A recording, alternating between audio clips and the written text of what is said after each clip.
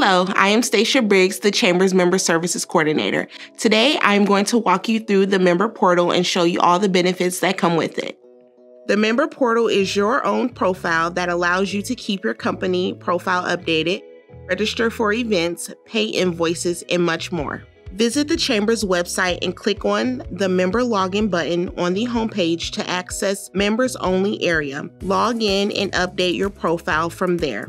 To log in for the first time, you will need to enter the email used when you joined the Chamber and the password that you received in my first email to you or given to you by your ambassador with your new member packet.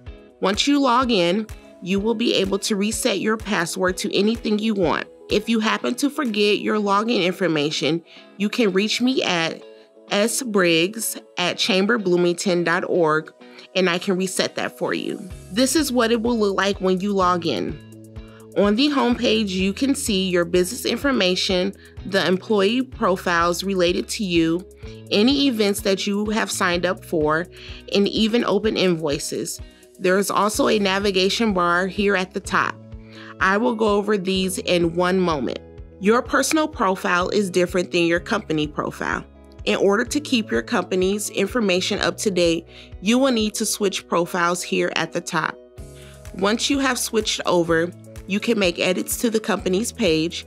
If you would like others to have access to editing this page, I will show you in just a moment how to provide access. To make edits to both your personal and company profile, click the Edit This Profile button. We will start with your personal profile. From here, you can edit your general information, add in extra addresses, phone numbers, and emails, along with adding your social media handles and update your preferences. If your business belongs to one or more of these demographic groups, your business will be highlighted and searchable in our online directory. In order to edit your company's profile, make sure to switch profiles. Once you do that, you will have all the same information available to edit, but now a new section called Directory Listing will show up. This is where you can add in all your keywords, short and long descriptions, and list products and services. This will also show up on the business directory listing on the Chamber's website. Make sure you save your profile before you exit. The next tab on the navigation bar is Pay Open Invoices. Whether that be member dues, sponsorship invoices, or even a ticket for an event, this will show up here. To pay an invoice, just click on the one you want to pay and select Pay Now. You will be able to enter in all of your credit card information to submit. The next tab on the navigation bar is Relationships. This is where you can edit your staff's contact information. You can make changes to an individual profile by clicking the Actions and Edit buttons. Make sure to check off who you want as the main contact in the billing contact. You can also provide access to employees on editing the profile and receiving Chamber communications. Anyone with the Editor button clicked will have access to the company's profile, invoices, etc., as well as their personal profile.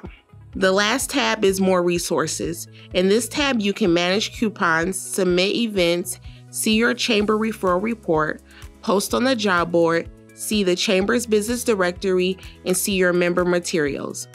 If you would like to offer Chamber members a special discount or coupon, you can add it in this tab. If you are hosting an event and would like it to be on the Chamber's community calendar, you can submit it here. You can also view how many referrals your company received because of the Chamber's website. If you have an open position, you can post it on the Chamber's job board up to 90 days for free. Thank you for watching this video on the member portal. As always, please reach out with any questions. Thanks. I look forward to meeting you soon.